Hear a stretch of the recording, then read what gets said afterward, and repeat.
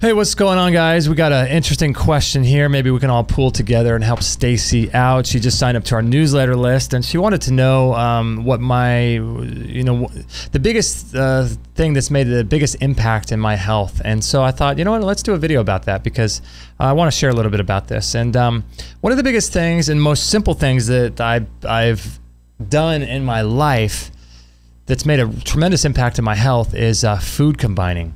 And it's one of the most simple ways that you can change your diet and really impact your health in an awesome way is combining certain foods together. And it's a great introduction.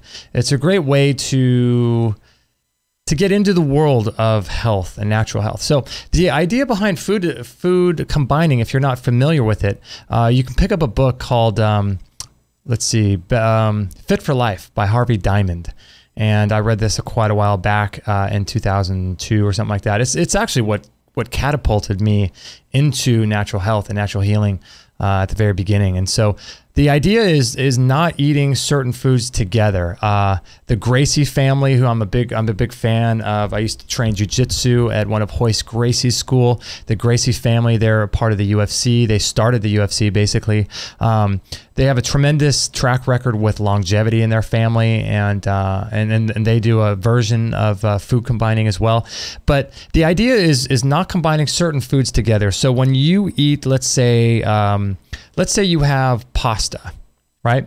It's a processed carbohydrate. Your body's going to have to produce certain enzymes and certain amounts of stomach acid, release bile of certain kinds to break down pasta, a processed carbohydrate like that. But then if you also eat meat with that, then your body also has to produce a different set of enzymes to break down the meat. And so typically when you have, according to the book Fit for Life and some of the work of Arnold Ehret, who wrote a book called Mucusless Diet Healing System and Rational Fasting, tremendous guy. But when you eat a certain type of food, like let's say you just have cooked meat, for example, it might take your body 8 hours or 6 to 8 hours for that meat to leave your stomach, right? And so if you also have bread with that, if you had eaten bread at the same time, or I'm sorry, if you had eaten bread separately in a separate meal on a different day, it might take your body, 6 hours or so, 5 hours, 4 hours for that bread to leave your stomach.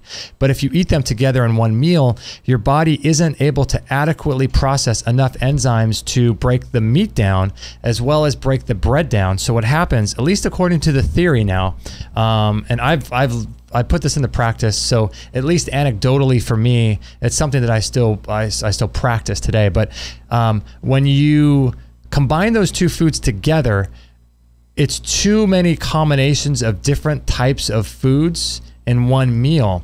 So your body isn't able to create enough enzymes to break both of those down. So what happens is that your body only digests parts of that. So your body may only your body may only process maybe 70% of that. The rest of it becomes putrefactive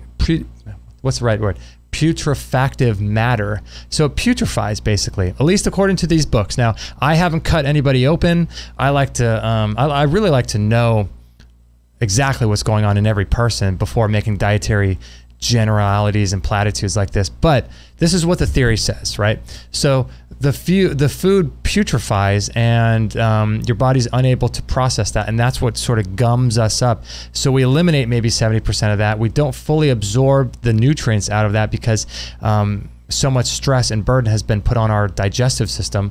And so the other 30% becomes impacted in our colons and in our guts. So this is an interesting theory. And I can tell you this, that I feel much better when I food combine. I feel like I'm able to, food is lighter for me, whether I'm eating cooked meat or some sort of raw meat, or whether I do fruit alone on an empty stomach. So something that I do is I eat, like breakfast, typically for me, I'll get up and drink about 25, 26 ounces of water, and then I'll have some, I'll wait about 30 minutes, and then I'll have some fruit. And it's best if you can do mono meals on fruit too, where you just have one type of fruit and see how you do with that, and see how your body processes that. And then after that, I might have like my version of a bulletproof coffee, or I might have some snacks. And so I still try to food combine. And if I'm going to have, like Augetus vonderplanus would eat raw meat. And when he ate raw meat, he wouldn't have raw vegetables with it.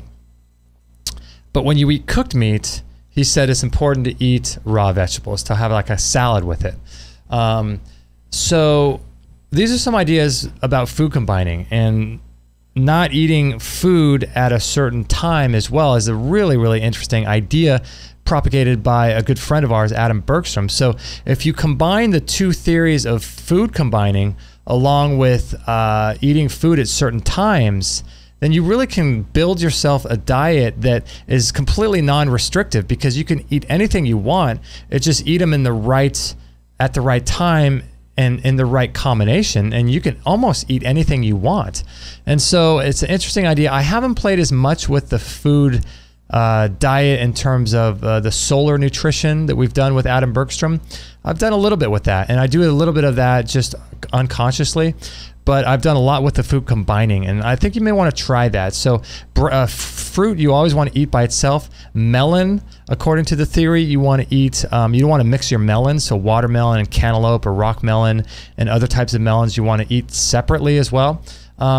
So try that. I'm curious to see what your results are with food combining and how it could help. But the idea with these two combinations of food combining with solar nutrition is really, really interesting, because you don't have to restrict your diet at all. You can eat almost anything you want, just at the right time and in the right combination. So something you may want to consider and look at if you're looking to change your life and change your diet in a way that doesn't restrict your food intake. So in any event, I hope you guys enjoyed this video. If you're interested in these types of videos and content, we've done about 400 shows so far on Extreme Health Radio. So if you want to join our newsletter list, you can do that by texting the word Get Healthy to 33444.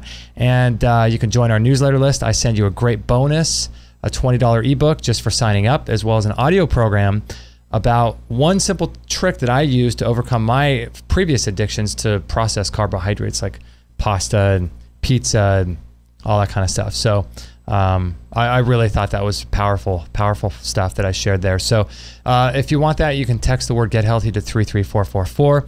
Comment below, and I'd love to hear your thoughts about food combining if it's helped you. So thank you for watching. We'll catch you guys on the next video.